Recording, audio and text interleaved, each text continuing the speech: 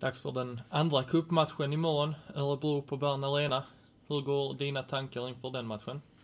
Ja, det bliver spændende at åke til Örebro i morgen. Jeg tykker, at det var en ganske ok match, vi gjorde her sidst mod Nordsjøbing, så vi har takket med selvfortroende. Så ja, jeg tror, det bliver en jätterolig match.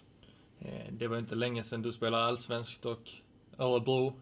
Hur är det att åka upp till Bern Arena och spela där?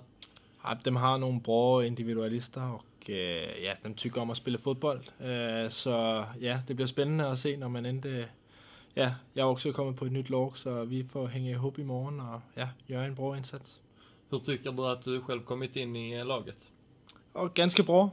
Nu er der endte gået så længe, men nej, det er nogle jättebra kilder og en fantastisk forening, så ja, jeg tror på, at det kommer at blive en bra sæson.